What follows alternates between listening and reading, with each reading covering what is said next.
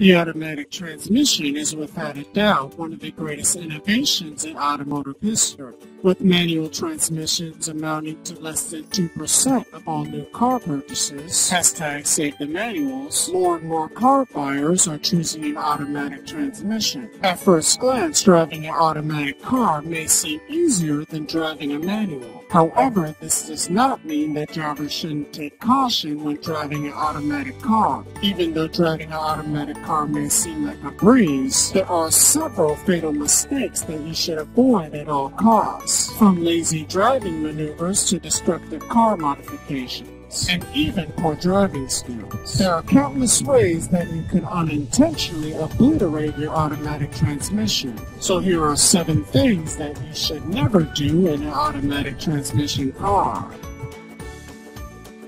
Subscribe to get smart, and to watch the latest videos first. Hit the bell icon and you will be notified about the new videos updates instantly. Always avoid keeping the gas tank on low. Plenty of us are guilty of driving our cars with the gas tank on low, even though we know it shouldn't be done. Sometimes there's simply no gas stations around, or sometimes you could just be low on cash, but driving low on fuel can cost you much more in the long run, particularly if you have an automatic transmission. The biggest problem is the car's fuel pump, which sends gas from the tank to the engine. It's a crucial component in getting your car running, but it has a tendency to fail and leave you stuck on the highway when you run your car low on gas. Having the proper amount of gas keeps the fuel pump's electric motor at a stable and low temperature. The gas in your car acts like a coolant for the fuel pump's motor, so when you run very low, this allows the fuel pump's motor to suck in hot air, causing the fuel pump to wear prematurely and ultimately fail. In addition to overheating and wearing out the fuel pump, running an older car low on fuel tends to pull up sediment from the bottom of the gas tank. This sediment can clog up the fuel pump's filter. Once this happens, the car's engine is starved of adequate fuel, resulting in complete engine failure and potential damage to your transmission, leaving you both stranded and with an expensive repair bill. Never shift from drive to reverse before your car stops moving. All of us have been guilty of this from time to time. Sometimes we can be impatient and shift our car from drive to reverse before coming to a complete stop. Although many drivers believe doing this can be harmless, in reality it can have dangerous consequences for your transmission. If you don't come to a complete stop before switching from drive to reverse and vice versa, you're using the transmission itself to stop the car, not the brakes. This causes your transmission's components to change direction rapidly, wearing out the gearbox very quickly.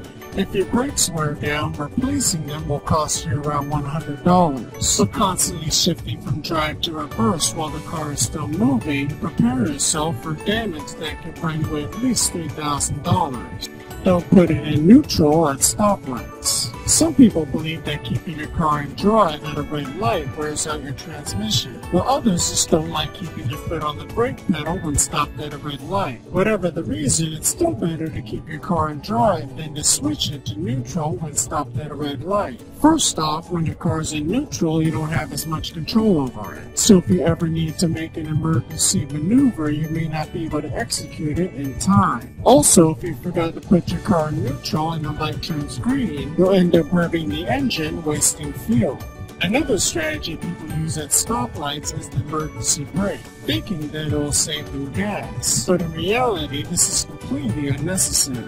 In fact, the fuel loss is minimal even if you push the brakes in while keeping the gearbox in drive mode. The actual damage takes place when you shift in and out of neutrals. Never put your car in park before it comes to a complete stop. Some newer cars won't even let you do this due to speed sensors in the car's software. But if you have an older car and you've been known to do this from time to time, this next point is very important. It can save your automatic transmission from irreversible damage. You should remember that park was made to keep your car from rolling away, but not to stop the car while moving. When your car is in park, its transmission is locked up. This means your car's wheels can't move, or that they can, but with great difficulty.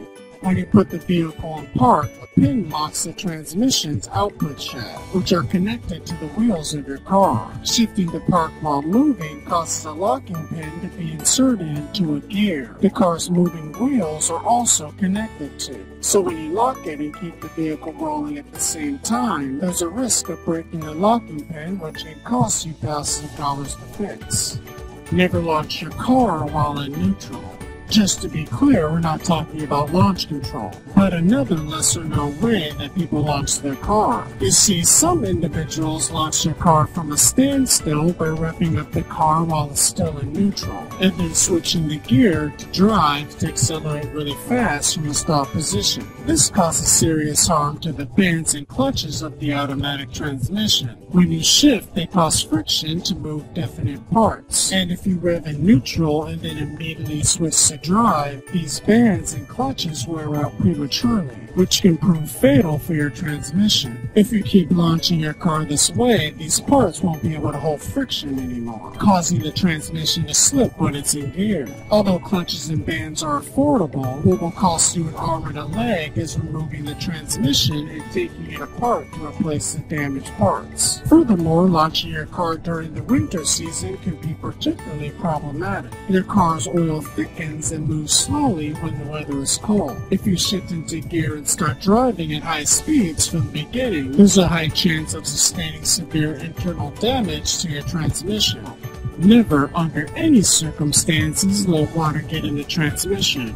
Getting water in your transmission can be a huge problem, and even a small amount can prove to be fatal. When water gets inside an automatic transmission, the clutch's friction lining absorbs it and dissolves the glue that attaches the material to the clutch plates. Usually, some amount of the water will come out of the suspension and form white gummy masses in various areas of the unit. This is why your transmission can be flushed to remove all of the water. Additionally, the presence of water will cause rust to form on the transmission's gears and metal parts throughout. The amount of water and the length of time that it's inside of the unit will determine the extent of the damage. But to resolve the problem, you'll need to overhaul the entire transmission, costing you thousands of dollars.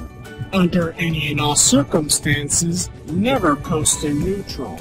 You might think this is going to save you some gas, and this somewhat makes sense. You're driving downhill, so why not let gravity take over by putting the car in neutral? But in reality, it's the opposite. Today's modern cars are designed in such a way that they save fuel even if the gear is in drive. They simply cut the fuel supply when going downhill. Secondly, and most importantly, putting your car in neutral while driving downhill actually puts you in danger. It reduces your ability to control the vehicle, and we're sure that's the last thing that you want. When going downhill in neutral, you'll only be able to slow down and not speed up during an emergency maneuver. But the problems don't stop there.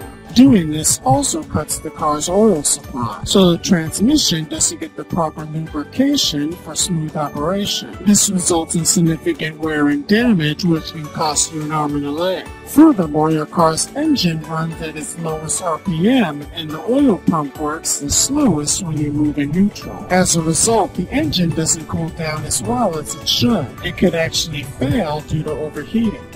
Well guys, those are 7 things that you should never do in an automatic transmission car. If you guys like this video, give it a thumbs up. Also, if you like what you see the channel, subscribe and the post notifications on. And I'll see you next time.